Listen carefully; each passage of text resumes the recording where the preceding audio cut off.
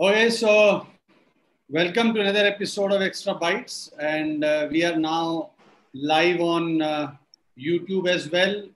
So today we have one wonderful photographer from Germany. So he's Carl T. Loveall. So Hello, uh, guys. yeah, hi, Carl, and welcome to this episode. And thank you for accepting our invite to be on the panel. My pleasure. Yeah, if I have to give some brief introduction about him, so he is a self-taught landscape photographer. So he's living in Germany. So and interestingly, that his passion for photography started after he moved from US to Europe, and when he started photographing the beauty around him, just to share with his family and friends, and that is amazing. And he says that he's a pretty boring guy and we will try and figure it out. And probably after this, and interestingly, that his passion for photography started after he moved. Probably somebody is on the YouTube. Please switch it off. Okay. So I'm sure that after this, he will have a different opinion about himself. So there's a lot of adventure going in to these locations and the creative aspects behind it. So he loves capturing them. So welcome, Carl. I have something to share with you. Probably, let me. Okay. So guys, we have before I ask my first question, let me welcome you, Carl, all over again, and we have our panelists in the name of Prakash, Kumar Singh from Dubai. Then we have Himadri. Then we have Sandeep Mathur and Som Roy. So, Carl, my first question to you is: I'm going to share something, and we were trying to find your profile picture, and it's something to do with that. So I have something to share. Let me just share that first now. All right. Okay. So just a minute. Just hold on a minute. Okay. Okay.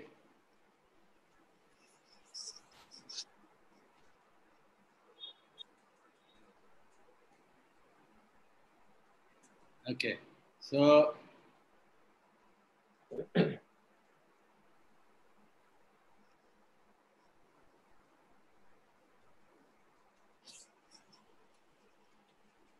do you see it? No. Yeah. Okay. Yeah. Does everybody see it? I see it. Okay. So now we could find this. Oh, yeah. I love Okay. this photo. Now, after that, we could find this. Okay. Yeah. I don't know whose profile picture is it. Is the horse or you? So then we found this. Then we found this. Amazing. Thank you. Then we found this. This is the only place where. My question will come a little later. So, anyways, let us first figure it out. Then this. Look at wonderful profile picture. And look at this. This. Look at this. This is amazing.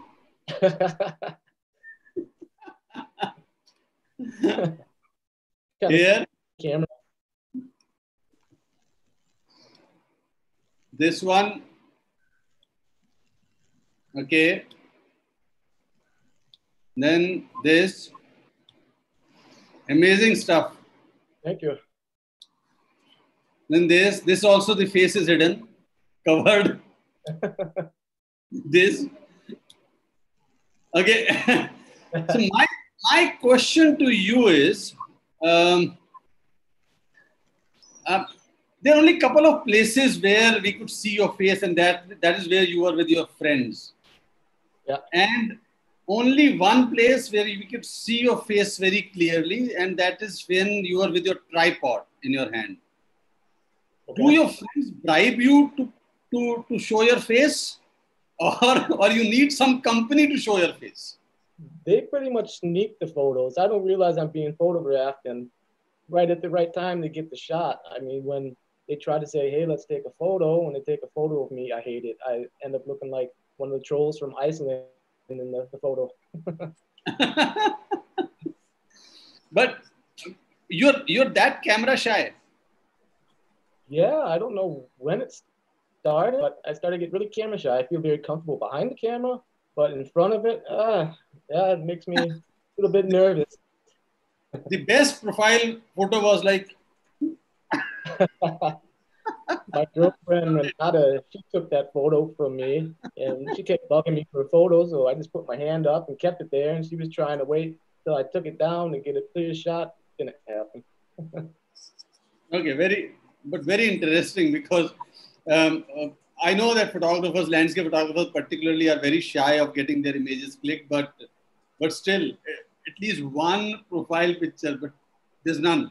So that's amazing. Anyways, so Carl, take us through your.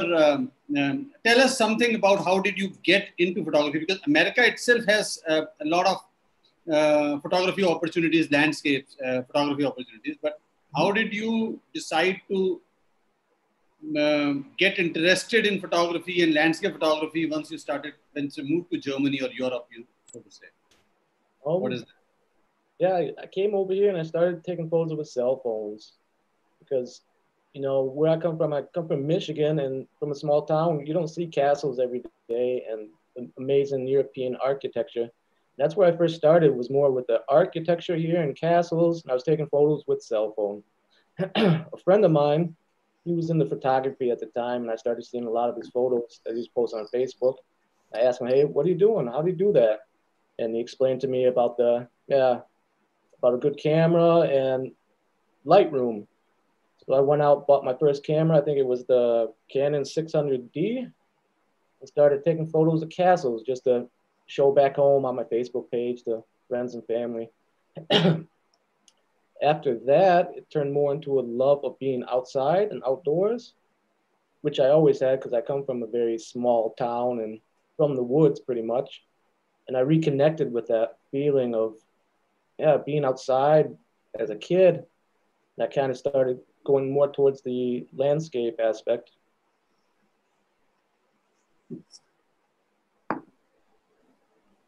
All right, all right. So, but when did it start turning into your photography as a passion or something? So when did it happen? When did it start? It started when I was just out at Castle Neuschwanstein. It's one of Germany's famous castles. I was there just shooting the castles, and for some reason it clicked on me that night because I stayed there in a snowstorm to get shots of this castle covered in snow. And I don't know what happened, but that really pushed me to, yeah, push for more in myself and going out in nature and trying to share my passion with others. And that's a hard question to explain, but for some reason, this kind of happened for me like that. All right, all right. So can't really wait to dig into your further story, journey into photography, and how did you really progress through photography in terms of landscape, and then take us through your journey as a photographer, and maybe share some images as well. Okay, should I share my screen with you guys now? Or, Yeah, go ahead. so You really progress. so Wow. you When guys, did you start, Kunal? Which year did you start shooting? I started shooting in 2015, Oh, and I got really, yeah, addicted by the end of 2015, 2016. okay. You progress so quickly, Carl. Yeah. It's work. Thank you so much. It means a lot. But yeah, I started in 2015, 2016, like I said, with more with castles, something I call castlescapes. And then towards the end of 2015, 2016, I moved more with landscape photography. Also, my first trip, I believe, to Iceland was in January 2016. And that just exploded for me in my head that I have to do this, just landscape. And that was like a big turning point for me, seeing the beauty of this land. And then all of a sudden, the castles and the cityscapes didn't have quite the same impact on me. And you travel with your family quite a lot as well, right, Carl? Not always alone. Yeah, I traveled with my family a few times in Iceland. They're also big nature lovers, love to get out, and we meet up in Iceland. It's actually cheaper to meet up in Iceland than to fly back home to the States, so it works out for both of us. Your parents are still in Michigan? Yes, they live in Michigan, yeah. Nashville, Michigan, small town, maybe about 800 people. Yeah. Wow. Yeah. We have more than that in my apartment. You guys have a very dense population there, no? Extremely. Okay, yeah. But yeah, this photo here, I got it from Tenerife. It's one of my favorites. This plant was taller than me. Huh? What's that? No, no, I'm just exclaiming. Yeah, this plant was a lot taller than me. I think it's called red bugloss. This was on top of the El Teide National Park. I seen this from a distance, and it was a couple of hours before sunset. And I'd seen a couple of people walking around the area earlier, so I decided to go out there and stand with my tripod for hours, waiting for the sunset to make sure nobody trampled over the plant. And yeah, I got a great shot, I think. I had a lot of fun feeding the lizards cookies while I was waiting for my shot. So I just sat down on one of these big stones with dishing out the cookies to the lizards. Helped time pass by.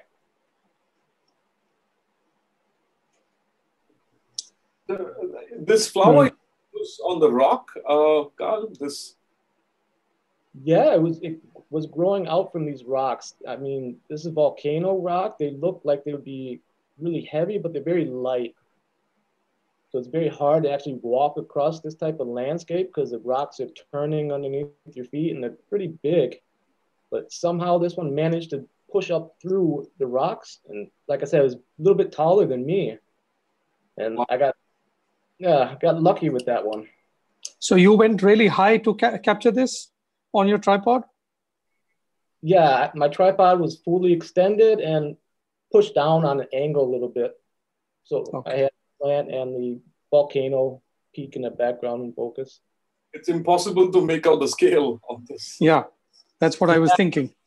A lot of people asked me about how big that was, and I have some cell phone shots. I'll have to post them on my Facebook page later. And you guys can see me standing next to this plant with my tripod. Yeah, that would be interesting. Yeah. Oh. There's also another one of my new favorites. This is from Norway. Yeah, we love this. Yeah, thank you so much. This is when I was there last summer with Ole Hendrik, and that was a phenomenal trip. It was less than a week, but I've never gotten one trip so many keepers. He brought me to all these places, and I mean, I thought I loved Iceland. Norway blew me away. So did you guys do like a road trip for 7 days? Yeah, I think it was 6 days, and 7 days. And it was a road trip. We went to Ramsdalen, Jokotan. Sorry, Ole Hendrik, if I'm slaughtering the names of these places. And to another place, a name that I can't even fathom to pronounce. Streen, right? Streen. Or I don't know how you pronounce that. You've got quite a few shots from there as well. Streen, exactly, yeah. Yeah, and we have Hans Gunnar Aslatzen coming this Friday. So if you want to clarify your pronunciations, you can stick on till Friday. I have to check that out. He's a great photographer, great guy. Yes. So tell us a little bit more about this picture, like the background, the mood that you create. I mean, I see a Carl Loveall picture and I know it's yours. I mean, I see a picture and I know you created it because so much. Such a distinctive mood, and the dodge and burn that you use, I think is now quite famous. right? Oh, thank you so much. Yeah. Yeah, So quite a bit of warping with this shot, and it was very. It's two shots. It was one for the foreground, the waterfall, and then one where I zoomed in for the mountain in the back. We had a really moody, I believe it was afternoon. We didn't have to wait for sunset or anything. It was really dark, moody. It rained and it stopped raining. This mountain looked so sinister to me. And I think this is one of the first shots, first few shots that I took on our trip. And then I just wanted to create that dramatic look. So yeah, I went kind of black with the rocks, a little darker, and tried to work in a lot of atmosphere on the shot because there was a lot of atmosphere, but sometimes it gets lost when taking a longer exposure or things like that. So I try to bring that back into my work. how about the glow on the mountain? Did you dodge that portion or that? What's that again, Sam? The glow around the mountain, the white light around the mountain.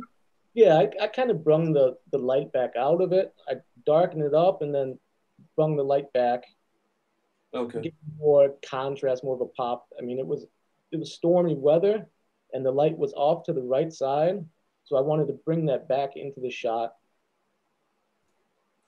This is almost a monochromatic image. And if it weren't for these brown grass behind the waterfall, we would, I mean, this could just pass off as a monochromatic image. Did you accentuate that brown deliberately, or were you tempted to move to black and white at all for this? Yeah, I accentuated that brown. It was more of a lighter orange, and I wanted it to be a little more dark, so I accentuated it and kind of, pushed the highlights down in the plants that were there around. I didn't want to be too sidetracking from the main waterfall and the mountain peak in the background. I took a lot of color out from around the rocks, and I think I used color effects and painted that a little bit black just to give this drama. Not something that I always do, but I felt it worked on this. Very interesting. Very, very interesting. I think there was a question on YouTube by Dr. Palaniraman. He's asking you, Carl, if the clouds existed in this state, or because you created the shape through the light painting or the dodging. Yes, the clouds pretty much were in the shape. I mean, I warped this up a little bit, kind of pushed it together, make it more dynamic. But the clouds were like that. They were really low-hanging, dark, moody storm clouds. We had some great light that day. Not great light within sunset or sunrise colors, but storm light. And that's one of my favorites. Yeah, mine too. Mine too. I think this became one of the most popular pictures on 1X, right? Recently. Yeah, I think it did pretty well. Yeah, I was surprised. No, I think it's due. I think it's due, Carl. Yeah, thank you so much. Yeah, so let's see what I got here. I tend to lately, I don't like so much sunset colors. I like more, blue hour shots. Shots like this. I mean, everyone knows this shot or this place. I like to work more with only a few colors in my color palette lately. And I'm really a big fan of blues. And as you see here, this was one exposure I took in Iceland while waiting for the Northern Lights. It never happened that night.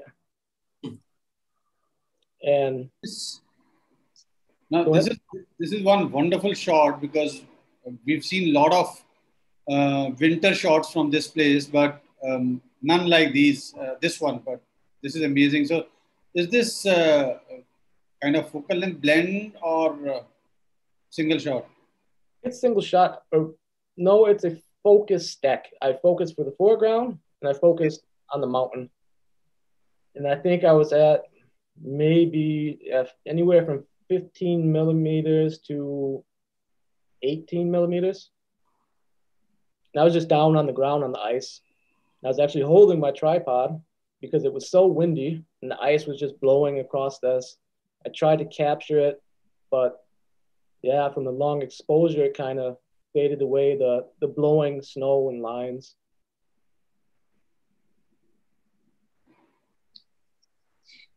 Stunning. This is absolutely stunning. Thank you so much. And how much post would have been gone into this image? Post Production. Yeah, spent a few hours on this one. It came out looking great in the camera because this was one of the few times that I actually used the Kelvin temperature on my camera, and I got the color. Normally, I'm in auto color, and I got the color dead on. So then I just wanted to work in the light from the moon that was off to the side, and I accentuated the light coming in on the peaks of the mountains where the light actually was.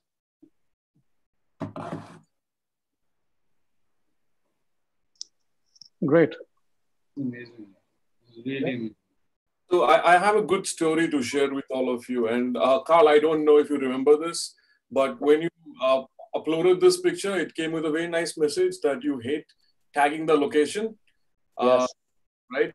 Yes. And I think it was last year. And that had a profound impact on me because some of these locations, obviously everybody knows this is Xtra, but with a lot of other locations, we kind of give them away, right? Through one single Facebook post, and then it becomes a domino effect. Yeah. And that's something, like I try to do at least something which is not on your face. People don't know. I've tried my best to not tag the location. And I think that practice is now gaining momentum everywhere. A lot of people have stopped tagging the location. So Yep. how did it come across, come across your mind that this is something that you should do? Yeah, after I was there, I mean, I found some trash along the shoreline, the tourists had left behind, and it really got me thinking about, we as photographers were sharing these images and with hashtagging these locations. I mean, years and years ago, no one was shooting this mountain, and now it's like Disneyland at certain times of the year with so many tourists. And I think it's really important that we protect the nature and protect these pristine places before putting a tag on them, because we only got one Earth. And I'm not saying that everybody goes to these places and leaves behind trash, but the more people that visit, the more, destruction is done to the natural landscape. So I've been tending not to put any types of tags, and I've been trying to do new shots, new locations that are not overshot, like obviously Xtra. Right. Totally agree with you, Carl, on this. Like, even I have been guilty of creating a domino effect. So it was like 4 or 5 years back, but those places are gone, totally destroyed, because so many people move in and they are not responsible travelers or tourists. Like, they'll litter the place, they'll destroy the plants. And even some of the photographers, in the process of getting a good shot, they'll cut off branches, or they'll chop off segments of trees just to get a beautiful image through the foliage and all. So it's terrible. Yep, I understand completely what you mean. Yep, that's what really got me, is just seeing the way nature was mistreated by the tourists, stuff being left behind, like you said, to get the shot, breaking branches or manipulating the nature just for an Instagram post. And yeah, I find it disturbing. And that's why I stopped putting the hashtags exactly where the places were.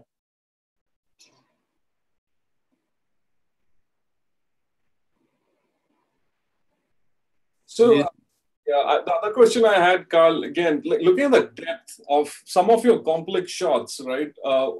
I saw some of your intimate shots where you have been able to separate some of the branches with the backlit, or even, the lot of light that I think you have created yourself. It's incredible. Even, some shots like that, the one, yeah. So how did you scale up on your Photoshop skills? What's been the journey? Scale up. Yeah, I'm a big tutorial junkie. I got a lot of tutorials from, my favorite photographers, and I learned a lot and then incorporated my own style into it. Because when I first started out, I mean, I already deleted these photos many, many years ago. It's absolutely horrible. HDR, Photomatics. Yeah. But then learning a lot, yeah, I just kind of developed my own style from the tutorials. And forest shots, forest scenes are very hard to shoot, very hard to process. But when you get one right, I mean, I enjoy this shot. I like the fog. I'm a big atmosphere guy. The more fog, the better. And yeah, this one just kind of happened. I was actually waiting for another shot at a river bend, and it was too foggy. I couldn't see the river. I just went into the woods and started shooting. Yeah, it's I mean, the color separation, I mean, look, Yeah. you know, like the one on the right, the branches, I don't know if you have any leaves over there, I can't see it, but to selectively just grade the ones on the left, I think, you know, and even in post-processing, it's not easy. It's not easy. Easy. I mean, on the right side here, there was no leaves. This was I think in April, and everything was just blooming. I'm not sure what kind of trees these were, but I just seen that from a distance. I mean, I think I shot this at maybe 100 millimeter or so. And it turned out really nice. I like that. It's another example, my passion for fog and in the woods. And I just wanted to separate from the fog and the pine trees, this, yeah, dying plant over here in the bush. It just kind of stood out in my eyes while hiking through the woods here. Carl, do you edit those leaves separately, or they are like that? How are they? Because I find editing jungles and all very complicated. Before the show. Did I pick them? Did you say? I was saying that me and Prakash were discussing the same topic before this session, in that, you know, dealing with forest scenes where you've got a lot of elements, Yeah. needs a lot of patience. It needs a lot of patience. It's really hard to be in the forest scene and find something that works. For me, I find it a lot easier to shoot forest when you have fog, when you got some atmosphere going on, because then it kind of dulls the entire shot and you can focus on just one thing, like this bush that had the leaves when everything else had already lost them for the winter. And there was like a leading line here of a path and the light was coming from behind. I think this was early morning. And that's what I try to go for, is I try to make it more simple, keep it as simple as possible. And fog is a great help for that with forest shots. Like, get rid of this chaotic look of everything. Yeah. Brilliant. Yeah, thank you. Yeah, brilliant. Absolutely. Thank you, guys. Do you sell prints, Carl, or it just? No, I haven't sold any prints. Nope. Wow. I mean, do you choose to remain, you know, under the wraps, you know, the secretive guy who likes pursuing the passion? I don't choose to. Yeah, I don't know why I haven't done more. I would love to be a full-time photographer. That's my dream. Okay. Absolutely my passion. I think I need to do more, maybe sell some prints. And I was thinking about maybe making a couple of tutorial videos and put them on my website and just see how it goes. That was going to be my question. What route are you going to take? Selling prints or doing tutorials? Or both, for that matter? I think I'm more interested in doing tutorials. I think I can speak for the 6 of us. We will sign up immediately. The moment you announce that, we will sign up. Awesome, guys. Yeah, I would love to see how this jungle thing works. I will definitely get on that and start making a couple of tutorials, maybe forest scenes and mountain scenes. And Start with forests. Start with forest. Will do. Then move on to the blues. Will do. And probably on how not to tag locations. Exactly. Let me see if I have any more forest shots. No, I only put those couple in here. Another thing I really like besides the blues is the But greens. Carl, I think forest scenes are one of the most complicated, especially if you do not have the right atmosphere and when you have to create it to isolate the elements, it's incredibly tough. It's very difficult. There's too much chaos going on. Right. Sometimes, I mean, there's guys out there that can nail it without having atmosphere or anything like that, like Alex Noriega. I mean, these guys, they work magic. For me, I like the atmosphere. It makes it easier. This is also in Norway, where? This is in Iceland. This is Iceland. Okay. Yeah, I took that January 2019. And this is an unknown location. I was just staying there in a hut with my friend. We were out shooting, and this started happening in the evening. Ran out, started shooting. What you see here, the thing that kind of looks like a frozen fox or a horse, it's not that big. I had my camera direct up to this thing. And this water, this ice, I was actually standing in it, pretty much hip deep. I didn't realize that I was going to break through it because it was pretty dark. And then I seen that, and I just stood with it. I stayed in the water.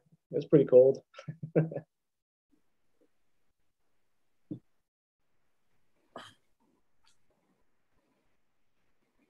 January, we need to go there.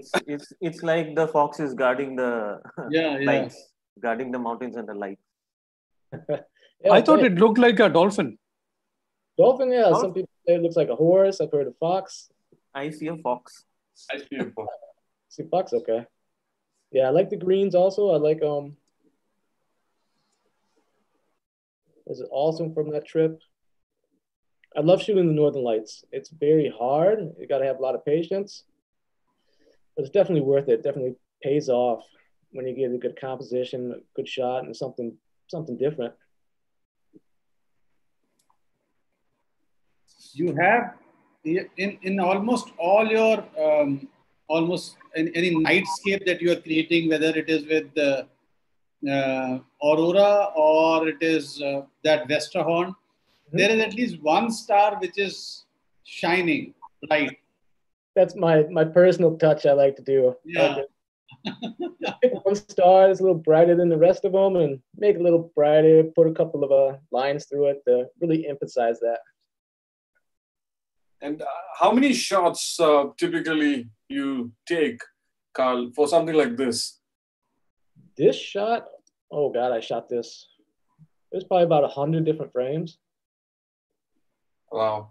And the final output, is it a time blend? Is it a time blend, this shot? Yeah, maybe within an hour of a time blend. I got the landscape here. It was dark, but I still had some great light. I think it was at f2.8 ISO 1600, and I got the land. And then I didn't move camera and just kept shooting, and I got tons of different sky shots. And this one turned out the best. I really liked how it looked and put that one in there. It looks fabulous. The composition is a standout. Yeah. Thank you so much. I think you're a natural, Carl. Even like we could just hand over a camera to you and you would shoot the right composition. I think it's just something which is. Oh, thanks so much. And not always, you know. I feel so. Like in 5 years, if you could produce these, then I think it's just part of it. Okay, I have a question for you here because since Som asked something very interesting. Do you feel that before you really moved to Europe and started clicking images and then you got hooked onto that, before that, did you ever feel the urge of picking up the camera and trying to create some image? Number one question. Then second is, do you feel that creativity comes naturally to you when you are out in the field, or you still have to struggle hard and strive hard to visualize something? How does it work for you? So, first question. When I was in the States, I mean, yeah, I had a lot of fun playing around with the compact cameras all the time, and I was always taking photos, but it was never not like it is now. But I loved photography back then. I loved taking photos with just the compact cameras. back in the day. So I always had that passion for, yeah, photography and art, and that was always in me. The second question, when I go out, yeah, the creativity, it comes to me pretty quick. If I'm in a location, I do a lot of scouting, and I kind of like turn off my mind to think I have to go out and get a great photo. I have to go out and get this composition. I just kind of check things out, and then I find something. And it's pretty easy. I kind of get in this, I don't know, a flow. For me, the processing sometimes comes harder than actually getting the shot. All right. All right. Just and do you now, since you coming from your last part of the answer, that when you are there in front of the scene, so do you visualize what kind of processing will go into it, and do you visualize your final outcome of the image? Yeah, of course. I mean, not all the time, but I'd say probably about 90% of the time, I visualize what I want and I try to set up my composition for that. Here I seen the stream going through here and there was a lake back here. And I wanted those lights to get bright enough that it would reflect a little bit off of that. And that was in my mind the entire time. I got the nice reflections in post. I brought them out, popped them out just a little bit more, but they were there. And that, for example, like that, that's, I got what I wanted that night. I don't always get what I want. Sometimes I get a shot and I don't even really like it till I get home. And then I play with it in post processing, and I think, wow, if I push this to a little more blue and go with colder tones, this really works. It comes and goes at different ways that I process the photo. That's amazing. And another very interesting aspect in this particular image, which I see, is that you have really put a lot of emphasis on the foreground and the midground. Whereas when we look at aurora images, people are actually too much intimidated, including me, too much intimidated by the aurora itself. And we tend to include more of aurora. We want to show people more of aurora, not just the glimpse of it. But here you have a very, very balanced and very wonderful composition. So what is your thought process on this? When the aurora happens in front of you, don't you also get carried away and you also want to shoot more of aurora? Or yeah, of course, of course. First trip in Iceland in 2016, we had some amazing aurora. I came back with only photos of the sky. I was just blown away by it. I was only shooting the sky and maybe had a little tip of the mountain you could see. But my second trip around, then I wanted to really do something different for myself, a little more challenging, incorporate more of the land into the shot and make it not only about the aurora, but also about the land. And I like it a lot. Snowy scenes, it's a lot easier to shoot aurora because you get a lot of reflection off the snow.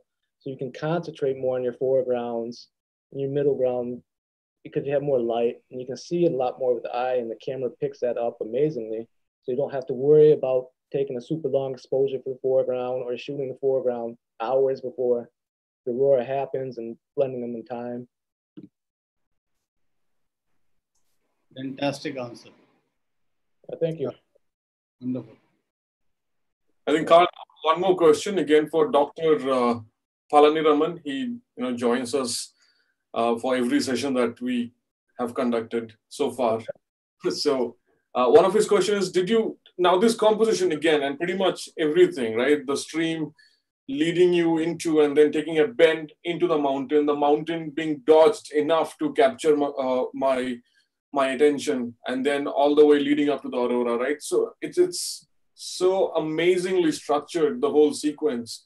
Now, do you think analytically when you arrive at a location that this is the best composition, or is it just the artist in you which intuitively knows that this would be the right composition? Yeah, it's a hard one.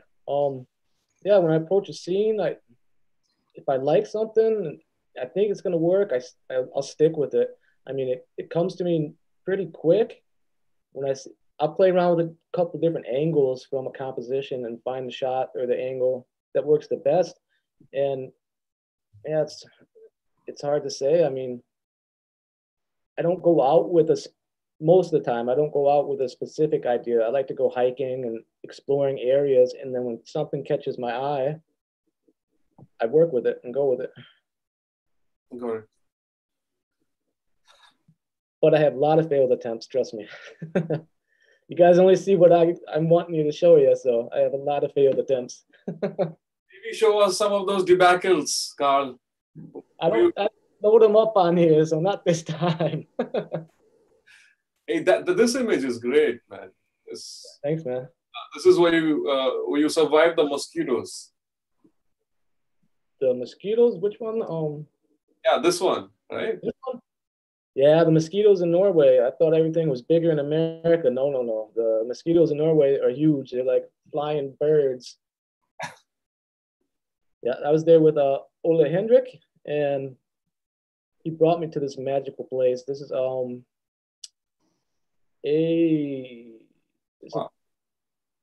What was the name of the waterfall? I can't remember the name of it. But yeah, it's one of my favorites from that trip.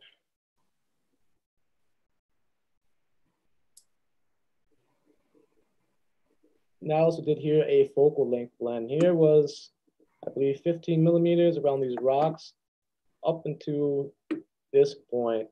And then I think I went with 30 millimeter and took the mountains in the background and the sky because they look so tiny when you shoot with a wide angle with the compression on it.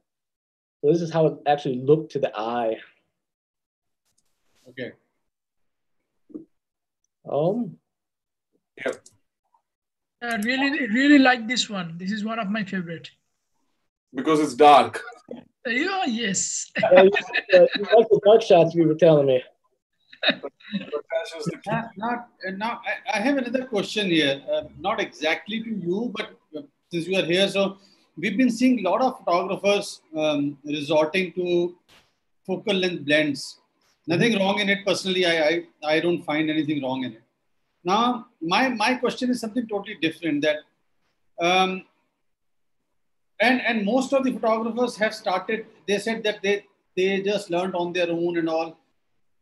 I have still intrigue in my mind that how is it possible that you pick up photography and throw some light on that. You pick up photography and you grow very fast. You say that you are also mostly a self-learned photographer and self-taught photographer. You might have had your inspirations along the way. But all of a sudden, because focal length blend is something complicated. It is, I believe, and correct me if I'm wrong, it is far more complicated than focus stacking. And then how does it come to you as an individual initially during the course of your journey through photography that suddenly today, now I will do focal length blend and I'll learn also and I'll master it also. Is it that easy or a lot of hard work goes into it? Focal length blend is it's a lot of hard work. I didn't do it at first, and I don't over exaggerate with my focal length blends. I try to keep it the way that it looked with my eye.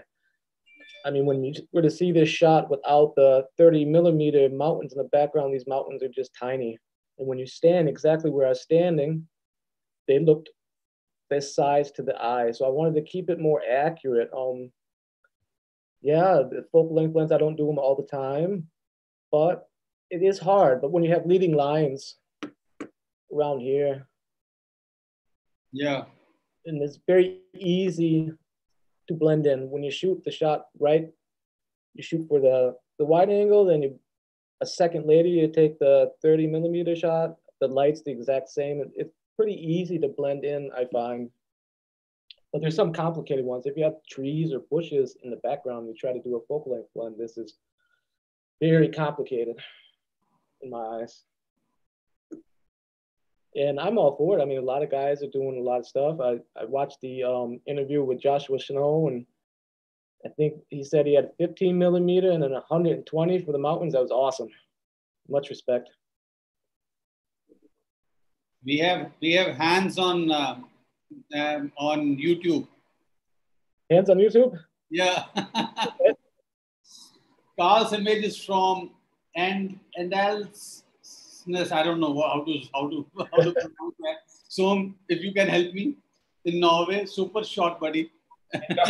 Aldasness. Aldasness. Atlasness. Which one?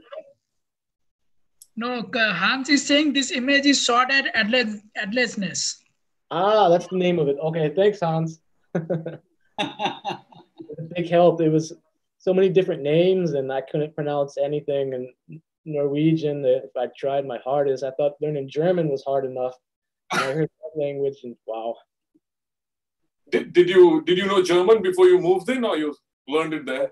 I had to learn it here. It was very, very hard. I couldn't speak a single word of German. My first sentence was, "Can I have a beer?" I learned that one pretty quick. But then I had to go to school here for about a year, and then learn German. Very complicated language. Yeah.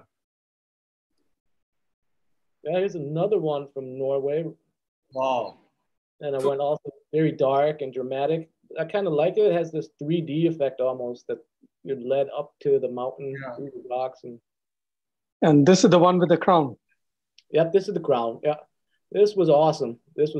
I didn't add any of this in post-process, nothing. This light was going on and there's clouds around the peak, and it really caught my eye, and I shot that. This is also a focal length blend.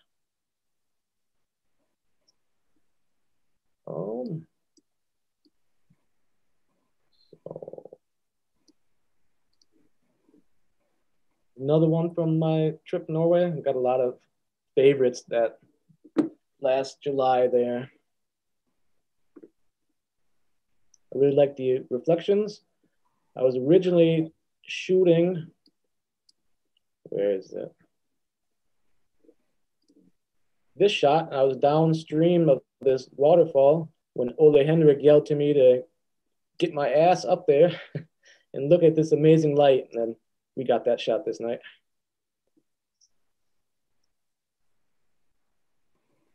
Brilliant. Absolutely brilliant. Thank you. Thank you. And that was from the same location downstream. I like this one. This is amazing because there is bright light out there on the sky and almost fairy orange, but the image is yet moody and it has dark tones to it, and that's amazing, I think. Yeah, thank you. What I see, which surprises me, Carl, here is that you don't have any of that yellow cast on the water. Did you deliberately remove that, or Yeah. I would expect some yellow cast on the water as well in an image like this. Yellow cast here you can see on the rocks. The water was very blue water. Okay. These rivers and waterfalls in Norway was so pure, clean water. It's very blue, like something you'd see in Iceland. The colors, these rivers. So I actually desaturated the water. This was very, very blue. Okay. This is me actually standing in one position when turning around in the exact same spot. This was a little bit later. I got that shot. Wow. That's from the exact same spot, just behind me. Where we were at, it was just every direction that you turn, you had a different composition, mountains, rivers, lakes. This was shot around, I think, midnight. Now, Carl, just tell me these until unless you are in Norway, and until unless you know the places in Norway like Hans does, and he's pointing it out. It's very difficult to figure out. There's no stamp of Norway on these images. They are stunning landscape images, no doubt. But so you are talking about here landscapes in particular, and you are not talking about shooting iconic locations. Yeah. So, am I right on that? Yeah, that's something I really love that you had the chance. I didn't find these places. Ole Hendrik, all things go out to this man for bringing me to these amazing locations, but they're unknown. There's so many of them, and without knowing where these places are, I would never find them on my own. I would have no idea that exists. And it was landscape paradise. I mean, just walking, new compositions, unshot mountains, lakes, streams, tons of mosquitoes and elk poop everywhere, but totally worth it. That's wonderful. And how much hiking and all is required to reach these spots and all, whatever you've been showing? This one, where we were at, we didn't maybe hiked about half hour. There was an old road. He told me that the construction workers that went from one side of the fjord to the other had built, and we used this old construction road and drove as far as we could, and then hiked to the places. Hey, Carl. So now you have so many shots from the night. One of the biggest challenges, at least because there's no aurora over here, I think this was probably end of the year. That's why you still have a little bit of like the 24-hour light in the sky, pretty much. Yeah. But one of the challenges I personally have is you can't really see the feedback on the camera, how you shot this, even long exposures in dark, right? So do you transfer it to your phone, or how do you normally validate if the image is actually good? I shoot multiple shots and I take multiple focus points. I mean, this was this shot, for an example. This was still bright outside. I could see it. It was at midnight, but this was in July, so there was still kind of like this midnight sun type in the year.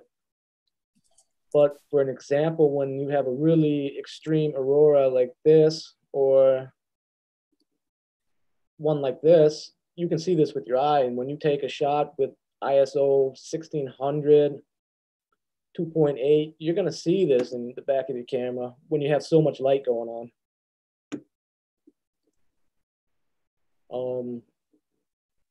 Yeah, same with that shot. I mean, you could see everything, and when I think the foreground, everything here was around 20 seconds, so you can see it pretty good. I mean, I'm not a Milky Way shooter, and I know that would be a lot harder to do because then you really don't see anything except the sky. And you only have to hope that you got the foreground in focus. But in all the cases where I've been out shooting the night sky, it's late blue hour, something like that. I can still see everything. Mhm. We'll find out. What's that? We'll find out someday. We'll find out. Yeah, No. yeah. Thank you, Karl. Carl, could you go to image number 11? Yeah. Yep. That's one of my favorites. Yeah. Yeah, I was about to say that. That's one of my favorites from you as well. So I just wanted to know the process of getting this image, and like this does not look anywhere close to the conventional compositions that you get to see. Like the leading line starts from the middle of the frame, and also the treatment in your night images. It looks like you would prefer a little bit of moonlight. Mm-hmm. Right? Yes. So yeah. if I'm not wrong, rather than going for a completely dark sky. Yeah. So like, could you take us through this image? Like, walk us through this image. Yeah. Yeah, this was shot in Iceland. I was there with my friend Alex. We're on a photo trip. We wanted to go shoot the Byrofoss. I think you guys know what I'm talking about. That's the Byrofoss in Iceland. Yeah, Byrofoss. My friend had never been there, and we wanted to shoot. I wasn't so keen on going back in there shooting, but I thought maybe with the snow, I could do something different. Maybe zoom in tight in the waterfall and get some cool water action. But unfortunately, we couldn't make it. The snow was super high this year. You can see it here in the background. And this path that normally goes along the river was completely snowed in, and have been there before. You got to really watch out. There's a lot of rocks, and you take the wrong step, you're going to fall into the river here. My friend was a little bit disappointed. and he left. We had a farm hotel maybe 3-4 kilometers up the road, and he took off, and I decided to stay and ended up getting this shot. What had happened is that night, temperatures dropped so cold, I think maybe minus 16, 17, and the water here was pretty warm, and I got all of this mist coming off the water, and I just kept shooting and shooting this mist. Right. And of course, with the focus point of the background here in the mountain, I kept changing my location along the snow, making sure to go in and out and not leave any footprints. But this is the one I came up with at the end that I like the best. Awesome. Thanks. Such a simple image, and the way you have processed it, it looks like you are actually standing there. Oh, thank you. Yeah, that's something I try to always. Big goal of mine. I want the viewer to feel like they're standing there, that they're in the photo.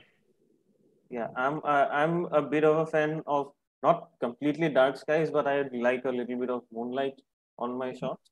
So okay. This is amazing. Yeah, thank you so much. Yeah, and here's that star again. Yeah, that's what I'm saying. Yeah. It just gives something little to pop. Well, it offers an anchor point in the sky. Yeah, that's how I see it. I always pick out the brightest star that I find and pop that in there. This is also here the moon coming up in the side of the image, and that's what created this light glow on the snow. Then I just emphasized that with a little bit of light painting and dodge and burn.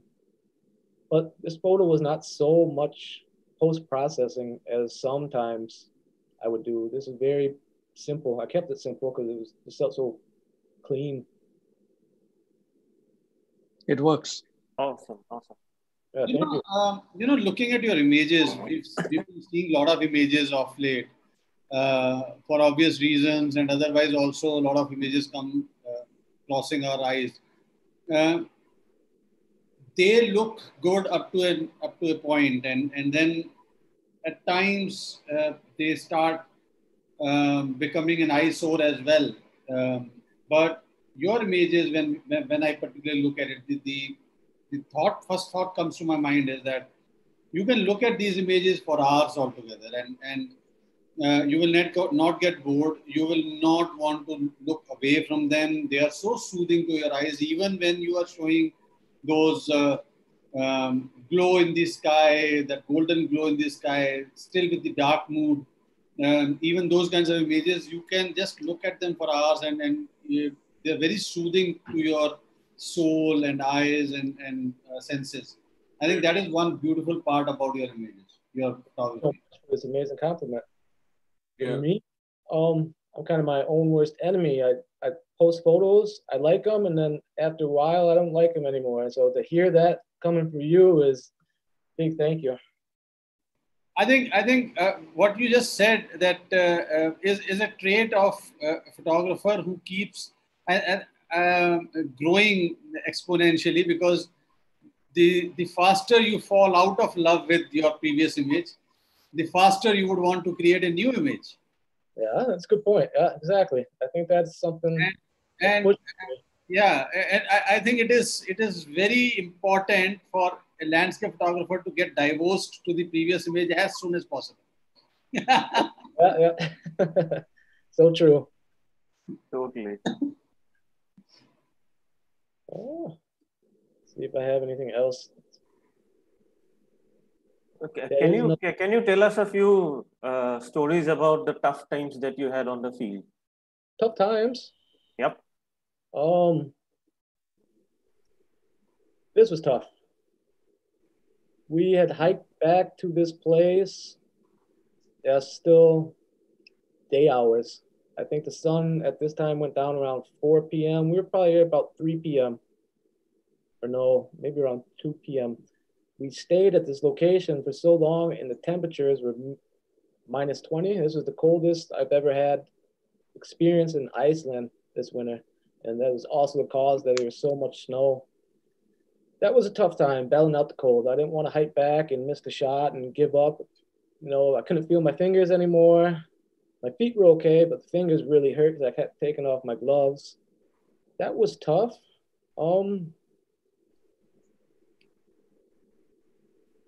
What else? Yeah, I mean, most of the time I'm actually enjoying everything. It's not, I know a lot of landscape photographers always have this dramatic story. I was out in the mountains and there was a grizzly bear behind me and then trying to trying to bite my leg, but I still pulled off the shot kind of thing. Except yeah, this was also one that was a tough shot because of the hike. That was probably about 3, 4 hours up to this point. This was in Austria. That was stressful. Right. But other than that, yeah, I mean, I go to places where I'm just hiking and enjoying the time. Yeah, amazing. That everything is so beautiful. Yeah, thank you so much. This was also one of my favorites. It's also monochromatic to a point. This was actually in the afternoon I shot this. There's some really nice stormy clouds coming in and got the sun up here hitting these peaks and snow. And I tend to like single focus points a lot of times for the foreground as with this shot or with this shot. Try to keep it more simple. Or this shot, also the single focus in the foreground. Oh. There's another one of my favorite shots. This is actually from right behind where I live. You call it Johnny Appleseed. Yeah, I think someone planted these. I didn't plant them, but it got me thinking that it's a good idea to find a nice composition, go out and plant some flowers, and come back next year. I was hiking through the woods behind my house, and there was open fields outside the woods, and came across these tulips in this composition, and I just stayed there, waited for the light, and shot this. I continued to go back. This was a couple of years ago, but these flowers are gone. I don't know if they were ate by wildlife, but they don't exist anymore. I'll have to go back and replant them. Is it sunrise or sunset? This is sunset.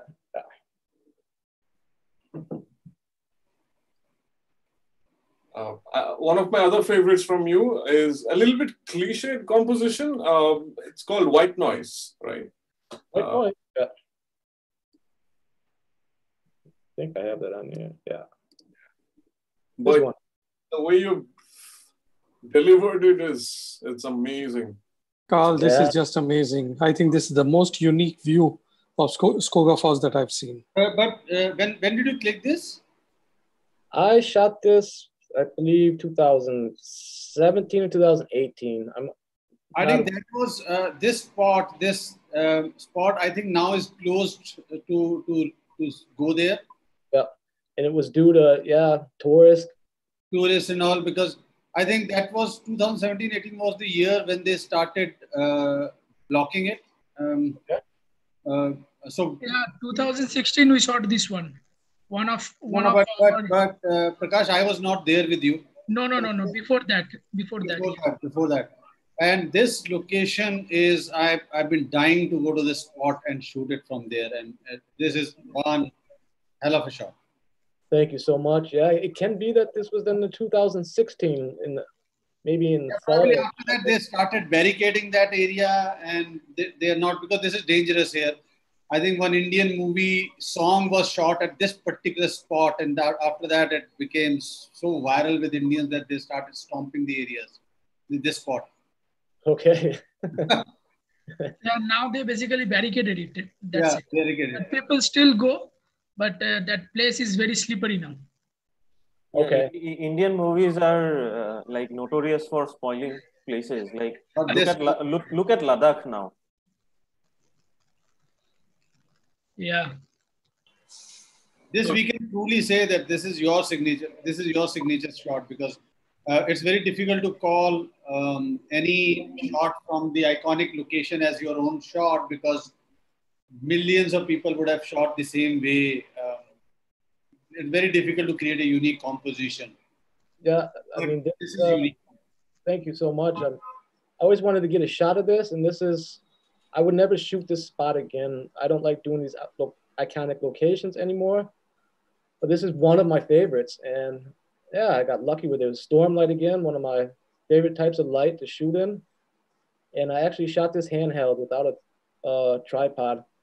And I tried this is two shots, the original shot and then another shot that I blended in here along the water with this long exposure effect. That turned out okay, but the rest of the shot was a little blurry because I shot it handheld and it was a little bit shaking up there. So I blended these two together. Okay.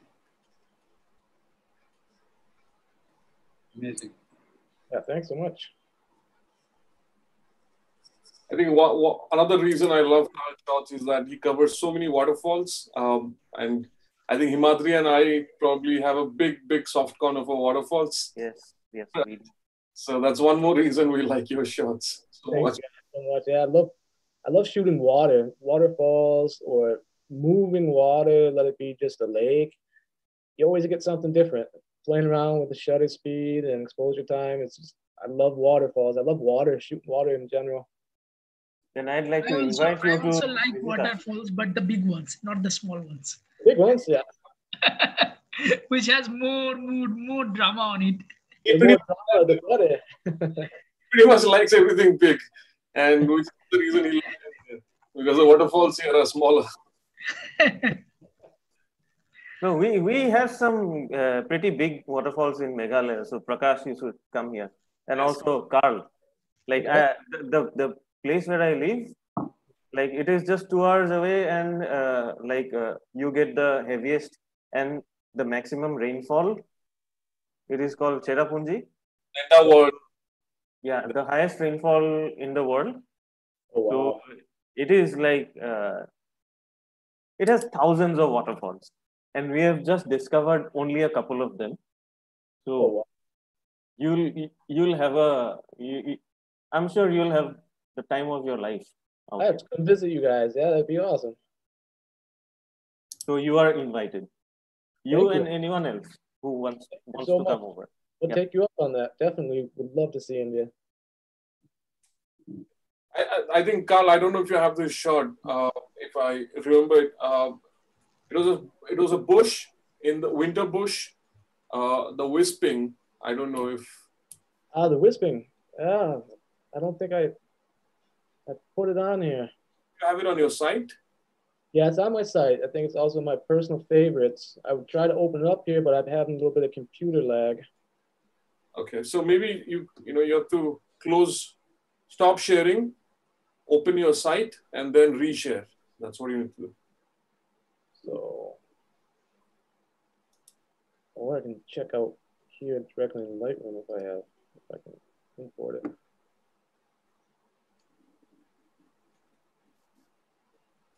Your castle series is my favorite, you know. A castle images? Thank you so much. Yeah, exactly my kind of mood. Oh.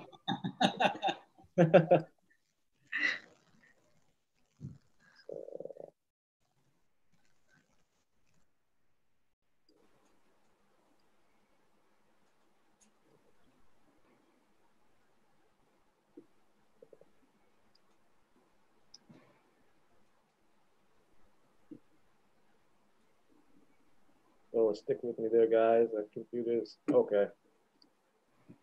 This one, Sam? Yeah. Yes. Oh, that's awesome. Thanks. This is also exactly where I took that other shot with the fog. Let me go back here. That was taken here.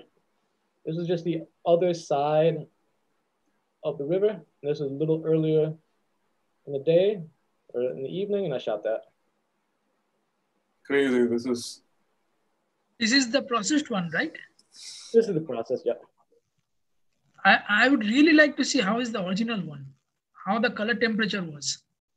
The color temperature was a little more warm. I pushed this cold, maybe a slight hint of magenta on this, and then desaturated it. Here, yeah, it was cold, It's in the evening, blue hour. But here is a little more warm. I didn't like the warmth of this shot. I tend to go more cold lately. The cold tones are very interesting to me. I really love how the the branches, that little dark branches are coming out from the white. It's really interesting. Yeah, thank you so much. I went back in and just painted a little bit of that black back in, but I lost a lot of that in the process. So I wanted to bring that back in. That really stands out the whole image. Yeah, thank you so much. I didn't know if it's going to work, but I ended up really loving the shot after I processed it. This is awesome. If I want to print something, I'll be printing something like this. Seriously. Yeah, thanks. Thank you so much. How much time did you put in, Carl, into this shot? Do you know? This shot? Oh, I don't remember anymore. Sometimes, I mean, it depends on the photos. I can't remember here, but I put just a couple hours. Sometimes I work on them for over a week where I come home after work and just sit down for maybe half hour, do a little bit here, a little bit there, and then sit on the photo. It takes me a week, couple weeks sometimes. I'm very finicky about that. I'm unsure of myself. If it looks good enough, or should I do something more, or have I gone too far? So I tend to sit on my shots lately. Yeah, no, that's a very important lesson for all of us and anybody watching, right? So when it comes to art, you cannot hurry into the final output. It has to be slow and steady. Yep, exactly. Yep. So here now we got some castle shots. Wow. Oh, You like that one? That's Absolutely can I borrow wow. your hard disk? with that. Can I borrow your hard disk? Just for a day. That's it. Yeah, this is Yeah, this is a movie poster, 100%. Yes. Thank you so much. And This is go ahead. this is straight out of Frozen, right? Exactly. And this is, I mean, Neuschwanstein is the logo. Like Disney's logo is Neuschwanstein. So Yeah. that's the irony of that. Yeah. Carl, next year I'm coming in winter. You're 100%. welcome.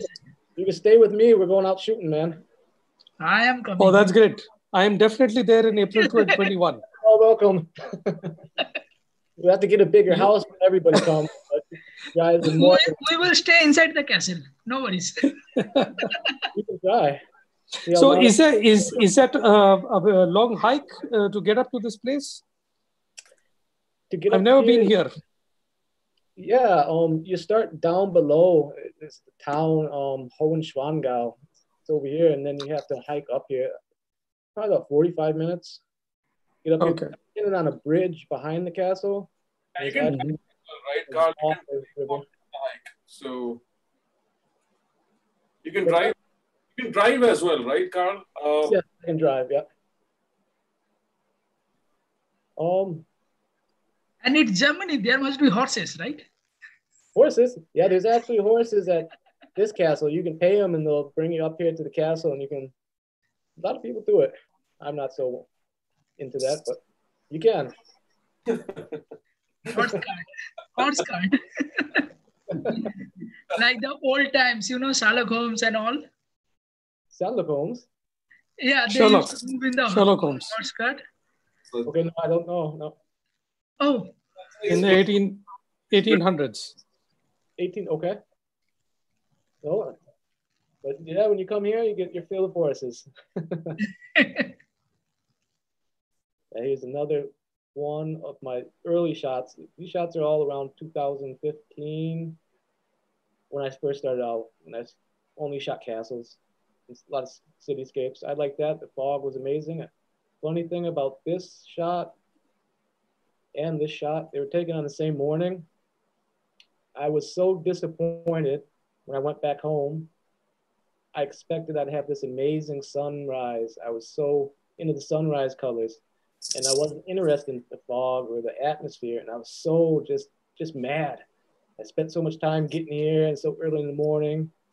And then when I first started to play with the shots, I seen that there was potential there, and that's when I got this love for the fog and atmospherical builds or atmospherical pictures.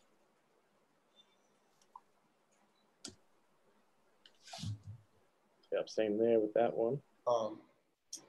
Everything is so. I have seen many images at night from here. From here, But, yeah. Yeah, but you haven't shot them at night. Any reason? No, I haven't shot that at night. One, yeah, these are shots from 2015. This castle at that time wasn't so shot, and then it became really popular on Instagram and 500 pics at the time. And I seen a lot of these shots, and it just looked too cliche for me. And I guess I didn't. It would be nice to get a nice Milky Way shot, but Exactly. This calls for that. yeah, Night shot with Milky Way or stars, full of stars. one, yeah. But no, I'd never got a shot. I just somehow I lost my interest in shooting the castles. Oh no, hold it till next year. We are coming. After that, you can lose interest. Guys, come, we'll have a blast. I'll show you guys around. Perfect. Awesome. Oh, This is another castle. It's not too far from me. Castle Hohenzollern. This is an awesome castle. You got your peace when you're out here shooting this castle. There's not so many tourists. Only a couple people up here that know where this path is to get the shot. Probably a lot more now since Instagram, but it's a beautiful place.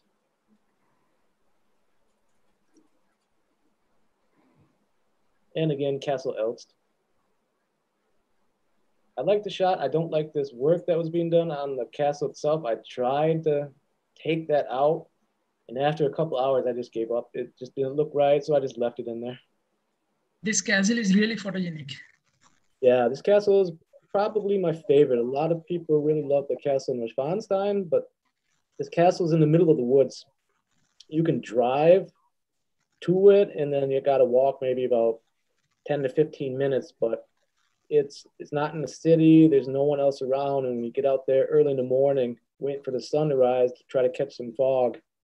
It's a really creepy experience. I was really scared the first time I shot this. I was alone with a cheap plastic flashlight. I didn't have a headlamp, and I was shaking in my knees. I was like, oh man. The night before, you should see any Dracula movie. Yeah. I think the biggest the bigger fear is boars. There are wild boars in these forests. That is a bigger worry. What's than in Dracula's? Wild boars. Yes, there's wild boars. Yeah, in Germany. Yeah, wild boars. Yeah, that is more of a worry than Dracula's. I'm more scared of Dracula. I think I'd rather fight with the pig than with Dracula, but they're all dangerous. Where is this castle? This is on the Mosel River. It's I think Rhineland Falls is the name of the state. It's middle of the woods. I can't tell you the name of a town that's close by because it's kind of away from everything. From me where I live, it's about a 2-hour drive on the Mosel River. Okay. So yeah, I think that was most of my shots here, guys. Unless you guys wanted to see something else. This also I saw on 1X. It was popular. Yeah, thank you. Yeah, this did well on 1X. This was a shot where I got lucky. I mean, I was just driving over one side of the peninsula to the other in Iceland and seen this crazy storm light coming through and jumped out and shot that handheld.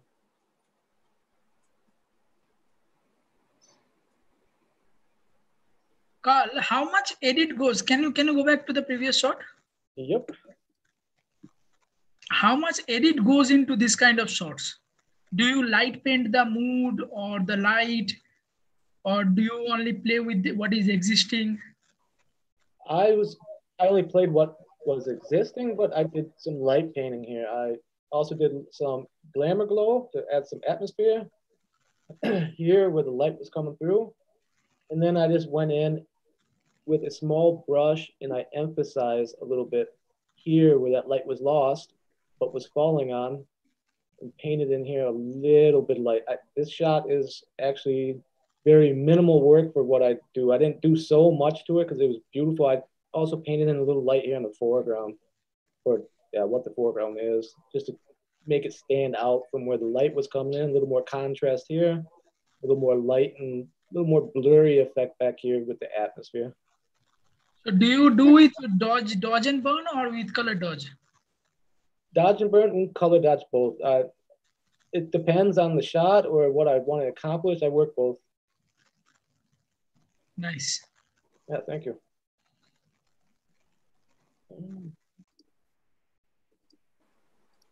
Yeah, that's another shot that I took early on. I wouldn't go back there, I guess. It's too overshot now, but it's an amazing waterfall.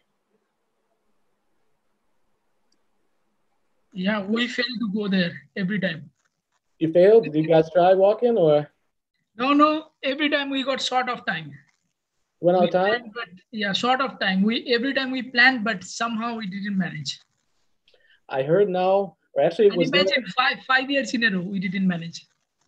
you gotta get there. It's a hard hike to get back to it, but it's worth it. I think it's worth it. Next time we have to skip everything else and be there.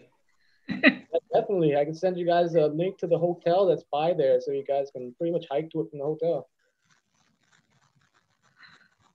Nice.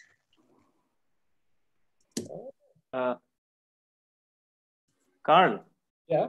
Would you like to show us in any of these images? Would you like to show us a bit of your processing workflow? Like how do you process your image? A little bit of something.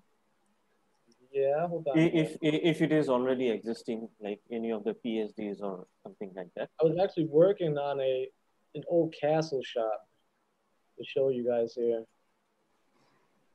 Let me open this up. Can you guys see that? Photoshop? No, we still see your Lightroom. Okay.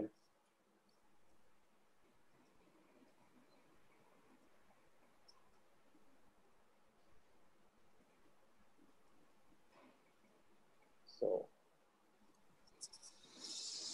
maybe you can stop share and reshare. You see that? No. We still see Godafoss. So you can stop share and again reshare with that. Okay.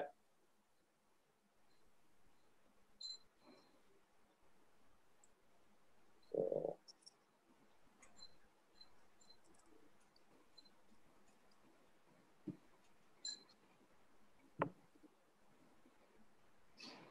you guys see it? No. No. You can see a blank screen. Yeah, blank gray screen. Yeah, now we see it. You see it? Okay. Yeah. So that's a perfect one to show. Prakash will be the happiest. Sorry? Prakash I think all of us. Himadri. No, we are, but the excitement that Prakash has towards castles. I have the same excitement for dark moody images. Oh, Carl knows it very well. Yeah, so here's a shot from once again Castle Elks. This was on another trip, and I had some fog, but it wasn't what I wanted. I kind of built the fog around. Go to the original here. Yeah, my computer is very slow. Here's the original shot. Okay. And here, what I did, I just using levels and curves, and then just painting back into around the castle, the atmosphere. You can see here on the sides. Yeah, it's really slow. Sorry about the lag time here, guys. Yeah, so you can see there what I did. I brought back in this atmosphere. I mean, there was a lot of fog, a lot of atmosphere going on. I shot that around 20 seconds, and you don't see it anymore in the raw. It was there, not probably to this extreme, but I just tried to bring that back. And all I did with this shot was I took down the color saturation in this grass. I kind of changed and shifted with selective color. I'll show you guys here more details, but my computer's really here slow. Yeah, there. You can see with the selective color, I push the greens more towards the yellow. And then I play with curves in every single color channel, blue, green, red. I use that for my highlights to get my color of blue where I want it at that stage in the photo. And then, yeah, I just continue to paint a little more fog in. And that's way too much. And I worked it back out and got it to this point.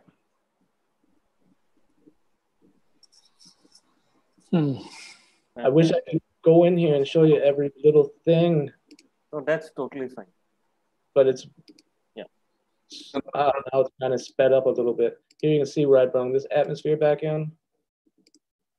Here's where I added some texture into the clouds. All I did was select a color that looks like a neutral color. I actually sampled up here, and then I just started to paint just to get a little more texture that I have here on my end shot.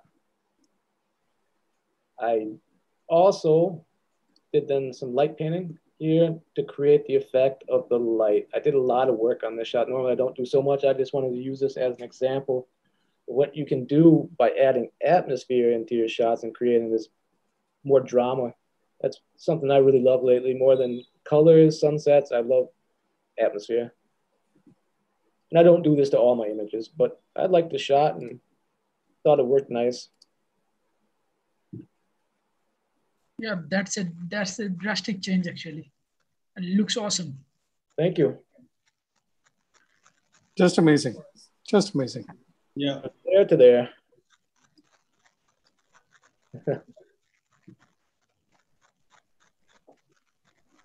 All right, Carl.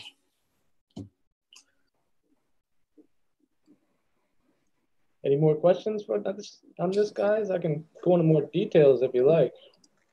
We'll wait for the tutorial, actually. We'd gladly wait for the tutorial. Yes. You guys can Skype me. I probably have better running time on Skype. We can do one there. Okay. Yeah, that's a good idea. That's a good That idea. will be fun. That will be fun. Okay, let's do it after this session.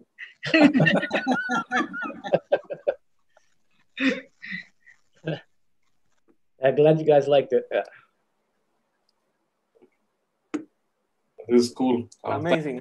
This is one classic example how you really create atmosphere where it needs to be done and from where you want to remove it and then really bring the focus onto what you want to show and yet very, very subtle and there is no kind of drastic changes are there, but everything still looks very smooth, very natural, very soothing. Thank you. I think, Jesse, you want to say there is no digital art. This is just beautiful editing. Thank you so much. Yeah, anyway, yeah. Yeah, Perfect. exactly. Yeah. This is the beauty, the way you are actually showcasing so beautiful castle in a most subtle manner, I think, the way you are doing it. It's amazing. Yeah. It's very hard to do to paint this back in or to create this effect. It takes some time to learn, but it's just very subtle. I mean, this shot was also very overexposed. I tend to shoot to the right. I wish most likely we'll want to bring back down the exposure. And when you shoot to the right, it allows so much more light into your sensor. So when I was standing here, I shot that. It wasn't this bright outside. It was more dark, but yeah, not so moody as I made it here, but it was a lot darker than you've seen that. And when you shoot to the right, then you have the opportunity to bring back down the shot and work back in the atmosphere if it was lost with long exposure. Stunning. Yeah, so Absolutely stunning. there was a question on YouTube by Rajan. He's asking, do you typically look or scout for these kind of conditions, atmospheric conditions, maybe early in the morning? Yes, definitely. I'm a I'm a morning shooter. I do sunset also, but I love early mornings. And yeah, I'm a big weather junkie. I check all the weather apps, and if it looks like it's potentially I could have these conditions, it doesn't matter where I'm at. If I'm just sitting at home and I know tomorrow before I have to go to work or something, it's going to be amazing fog, then I'm going to go out. I'm always checking that out. So I'm always scouting. Or if I'm planning a trip to a certain location and I see that the weather is going to be blue skies and clear the entire time, I'm going to let it go. When I see storms or it could be fog, I'm there. I definitely like that. It's very similar to one of our other friends who came, Federico Antonello. I don't know if you know him. Federico Antonello, do you know him? No, no. He's from the Dolomites, so he does the same thing. Wakes up, checks the weather, and then just runs. He sees fogs, and then he runs. Right? Yeah, so awesome. yeah, It makes the best. It makes the atmosphere, the storm, the fog. That's what I love to shoot now. Now, I have a question in my mind. It's very, very apparent and it's very right there. It's visible through your work that you have a very deep connection with nature and surrounding areas, the landscape and all. I think that is what has really created that spark in you to start getting into landscape photography. What, what is important to you? Do you think that it is important to first fall in love with the nature? That is important, or you are continuously looking at nature with terms of the results, the final result as a landscape image? It is more important to fall in love with the nature for it first. I mean, when I'm out in nature, I'm not definitely there with the mindset I have to get a photo. I love spending time in nature and just that one-on-one action with me and the nature. That's something I love. When I was a child, I spent a lot of time in the forest and the woods. I've always been an outdoors type of person, and photography gives me that reason to get out there. And it doesn't matter if I don't get a shot. It's that point of being out in the nature that makes me feel like a kid again, exploring something new and finding something that I've never seen before. And definitely, it's about nature. All right, that's a wonderful answer. And again, an extension of this is that you have created some wonderful castle images. You've created some wonderful mountainscapes and all. What is that keeps you motivating to go out and create more and create new, continue creating, even if it is the same place or maybe to a new spot? For me, it's a determination to push myself more and try new and more challenging things. I want to kind of expand myself. I've been trying a lot harder lately to shoot directly in the forest, as Salman, we all said earlier, how hard these shots are to get. That's something that pushes me. I want to get these shots without having the fog, without having that, and get amazing composition. I always want to looking to push myself, and also I just love being outdoors, and I always have my camera with me, and sometimes I don't even need a reason or kind of push. I just want to get out, be in nature, and when I see something that's interesting to me, then I have an opportunity and take a shot. See if it works. A lot of times it doesn't, but it's about the time that I spend outside in nature. Okay. And how much are you fond of using your tripod in creating these images? Tripod? Yeah. Yeah. When I'm shooting early in the morning like this, I'm pretty much always on the tripod. Okay. A lot of my forest shots, a lot of them are handheld. I've been trying lately to work more without the tripod to push up my ISO and push up my creativity a little bit more. But I shoot a lot on my tripod. Okay. Have you ever found that you lugged your tripod all the way up and reached the spot, and then you realize that no, you shouldn't have bought it. You shouldn't have worked so hard, and handheld was enough.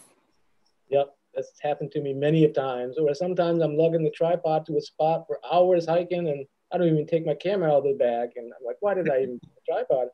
And it's not the lightest of tripods, but that happens a lot. Uh, but I always just consider that if I have it with me and I do need it, yeah, then I have it. If I don't have it and I really need it, tough. Good, good. Yeah. There is, I think, one more question on. It is this exposure. Okay. And so Rajan is asking on YouTube. So how do you do this scouting? What is your workflow like? The apps and um, what is your most important app that you really are fond of when you are trying to do this weather scouting or something? Yes. Yeah, I mean, I use the local weather apps here in Germany, weather.de. I mean, that's just for here. But I also use an app called Sun Surveyor, and that shows exactly, yeah, where you're at, the sunrise, the sunset, the blue hour. There's a possibility for the Milky Way. It's a pretty interesting app. And pretty much those two. All right. All right. That's fantastic. Okay. So, anybody wants to ask any questions? Because I might have a couple of questions. Let me see. Okay, now I was going through your Instagram and um, you. I think your first image that you posted on your Instagram was in 2016, if I remember it right. Yeah. Very, very few images that you have posted over a period of time. And kind of, so I'm sure that you would have clicked many more images than you have posted. But you are very selective. So are you selective in clicking, or are you selective in processing, or are you selective in posting, sharing it on social media? What is the what's happening there? Because so few images that are there on your Instagram in particular that I was looking at. Yeah, I think I'm my own worst enemy. Like I said, it's hard to please myself, and I'm very with my processing. I only want to try to portray the best of my work, and that's the reason I don't post so often. I rather try to take time and try to give it my best than to post something really quick just for likes. It's more than that for me. I want to post something that I was connected to, where I I had a true connection, a feeling with it. Those are the shots then that I'll post. I shoot a lot more than I post. That's for sure. I mean, I came back from Iceland a couple times with over 5,000 photos and only posted a couple. But I'm very selective, and I guess it's too picky on my own part. Yeah. Okay. But what is your thought about the social media? How do you treat it in your mind and in your life? How important it is? It's not that important. I mean, I like social media. I really enjoy seeing the works of others, and without that, that wouldn't be available. So I'm very happy about that. But it's not all it's cracked up to be. There's a lot of guys out there that are struggling to get a couple likes and have amazing images, and then there's people that are posting shots 50 a day and have a million followers. But definitely enjoy a lot of stuff I see, and I enjoy discovering and seeing new photographers or seeing something that truly inspired me, that gets me to go out and I think, wow, what an image. And for that reason, I find it good. For the stuff with the hashtagging, with once beautiful places being destroyed from the tourists, that's a negative thing. Okay, but right now, because many people say that social media is a necessary evil because it helps them make money as well. So probably tomorrow, somewhere down the line, when you start bringing out these videos, you would also be looking at buyers who are interested in buying your videos and maybe even workshops. And that is where social media follower base sometimes comes in handy. So, Yeah, of course. Pardon? Yeah, of course. That's a big plus. Of course, it's a great way to expand yourself and to get discovered or to promote a new tutorial or, yeah, that's a very positive. Yeah, yeah. So because the kind of we at a panel we really have kind of one agreement, understanding that your kind of work that you produce is far more superior than people who have large follower base. And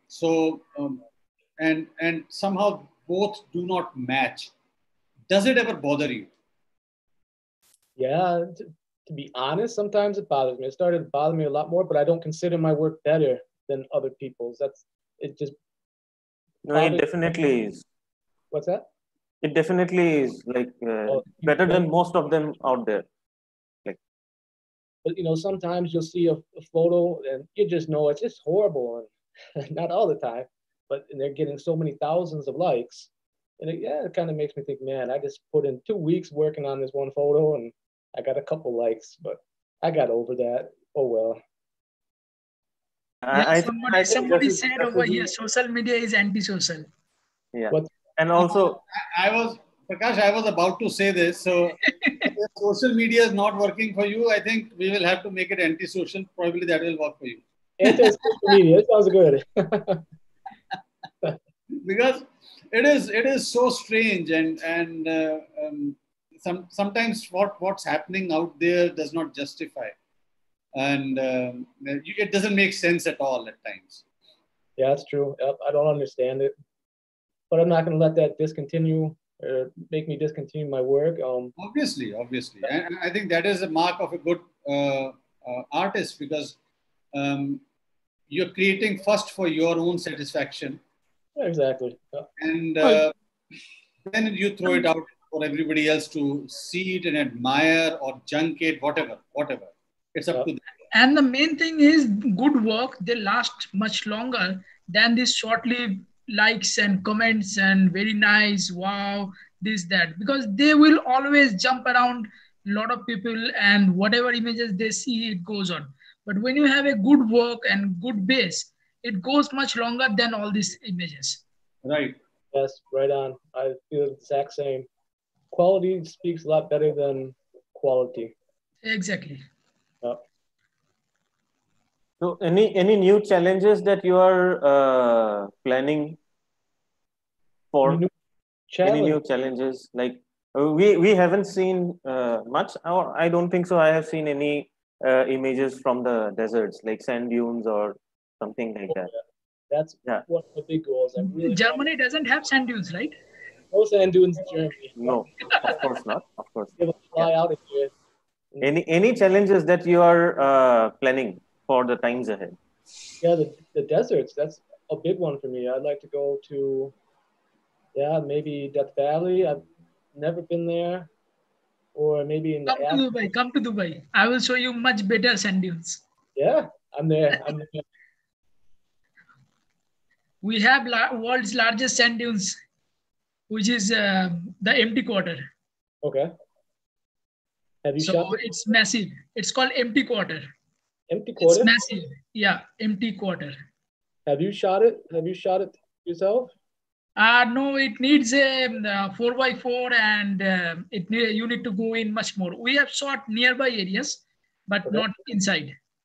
Oh, I have to check this out when we get off here. Yeah. Oh, I'd love to see that. But never got the desire to shoot seascapes? I've done a little bit of seascapes. I like seascapes. Don't get me wrong. Yeah, it's just not so. My heart's not there.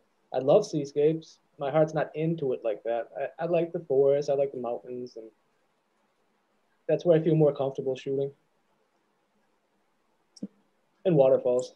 Even you see inspiration from, Carl, now? Like somebody who inspires you? New work that inspires me? Yes. Any photographer who inspires you? Or list Yeah. of photographers? Yeah. Yeah, all the greats, of course.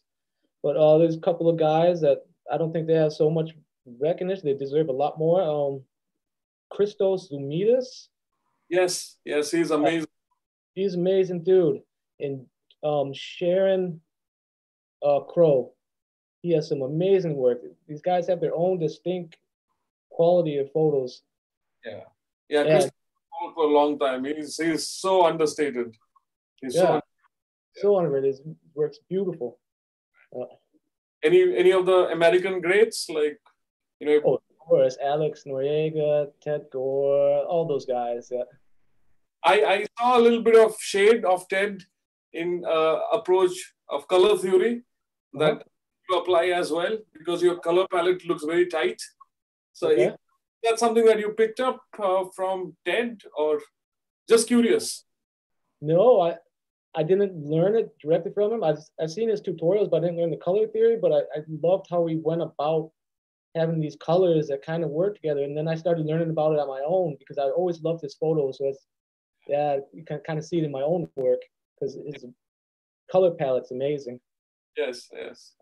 Looks, I don't know, it just reminded me of Ted. Yeah, okay, thank you. I think that's a big compliment. Reflects how good your work is. Thank you so much. Yep. Yeah, those guys inspired me. And of course, Brian Dyer, Ole Hendrick, Enrico Flati, these are all the greats. Yeah, it's kind of a revelation for all of us here, because ever since we started doing this series, and the kind of images that we are seeing, the kind of work that photographers are producing, it's really mind-boggling. Now, there is one particular thought that just crossed my mind. We have this bombardment of social media, and which is becoming a nuisance for all of us in a way.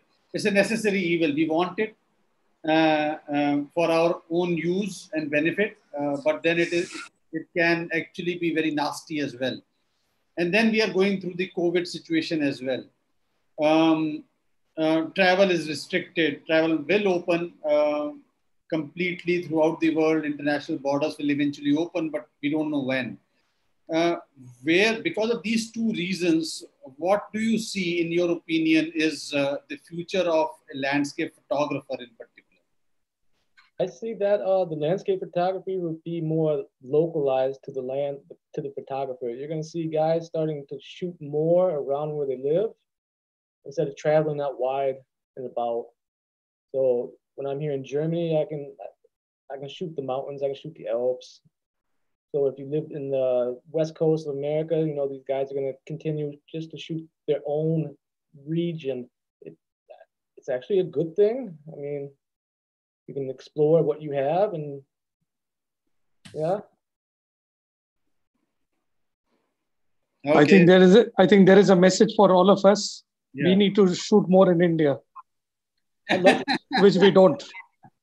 You guys don't shoot it at all over there? We shoot very little in India. At least I can talk about Jassi and myself, and probably Prakash. I think Himadri and Som do a little bit of shooting in India. No, I think not so much. From India. I think Sandeep, I was having this discussion. So we're trying to take it away from Carl for just for a minute, because you brought this up. And there are viewers who are watching us. Somebody was asking me that why don't people shoot in India? And I think it's not to do with India not having good locations. It's also with we are not in love with those locations. I think it's got to do with the logistics at times. Exactly. The time it takes, and the money that we have to spend to be there, and also the accessibility I'd add. Accessibility as well.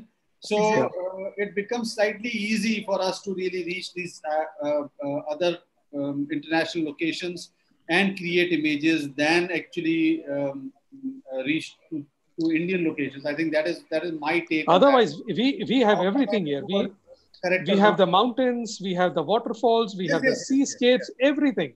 But We have the deserts. We have we have the Yeah, badlands. deserts, whatever you exactly. need, everything is in India. But The only thing rainforest, we have stops. the rainforest. It's just the Exactly. accessibility. Just to shoot the Exactly. mountains, I would have to drive 10 hours maybe to shoot a clear view of the Himalayas. But where can you get such beautiful mountains than Himalayas? But they're yeah, 10 It hours would of be a two days drive. drive for me. For me, Yeah, it will be a exactly. yeah, 2 days drive. Yeah. let's not take it away from Carl now. So, Yeah. Carl, it's been a phenomenal session. Just the fun part. We with Joshua, we had certain rapid fire. Okay. So maybe I'll ask similar questions to you, or maybe I'll just twist certain questions to you, and then probably let's have some fun. So for you, though we see from your images, so for you, bright or dark? Dark. Dark. Dark. In terms of your own persona, bright or dark? Right. So Try to be. Right. and monochrome or colorful? Monochrome. Monochrome. And sunrise or sunsets? Sunrise. Sunrise. I think, yeah, I think, I'm sorry, you mentioned that. Um, in terms of astro, Milky Ways or only auroras? Aurora. Milky Way? Aurora. Auroras. All right. And you are a solo shooter or you love shooting with people? Solo shooter. I get best work being Even alone. if it is hiking? Yeah, a lot of times I go hiking with my friends, but I prefer to be alone to shoot. I shoot with my friends also, but I think some of my favorite images came when I was alone and just had time to myself. I didn't feel any pressure. All right, wonderful. And so, just one last question: What is the best thing about being a landscape photographer, and what is one worst thing about being a landscape photographer? Ooh, that's a hard one. The best thing is seeing all these amazing places, getting to see that. I mean, if I wasn't into landscape photography, I wouldn't have seen all these amazing places or even known about them, to tell you the truth, because you wouldn't be looking at photos as often as a photographer. And the worst thing, the pressure for me personally, the pressure I put on myself to produce an image. I'm very my own worst enemy. I'm always too critical. For me personally, that's the worst thing. I always want it to be bigger and better than the next. I think that is why if you find that to be worse, and that is why your images are coming out to be the best, because you are you're striving hard to really create your next image to be better than your previous image, and I think that speaks volume. And there's a learning for all of us guys, because this approach is the only approach which will take us forward as individuals. That's very true. Yeah, that's true. So thank you, Carl. It has been an amazing talk, amazing session, and so wonderful. So I think we will thank you so much for pouring your heart out. Thank you so much for inspiring all of us here, and being open to answering all the questions that we put forward. And so just one last, we will take a kind of screenshot. So thumbs up, smile, and let us, yeah. Wonderful. Thank you so much. And let's stay connected, and let's keep inspiring each other. Thank you. Thanks for this. Thank you, Carl. Thank you, Carl. Thank you. Waiting for the tutorials. Yeah. Or the session. Let's talk about Or the session. session. Yes, we'll catch Let's up. talk about the session. We catch up. Bye-bye. Stay in touch. Bye. Bye.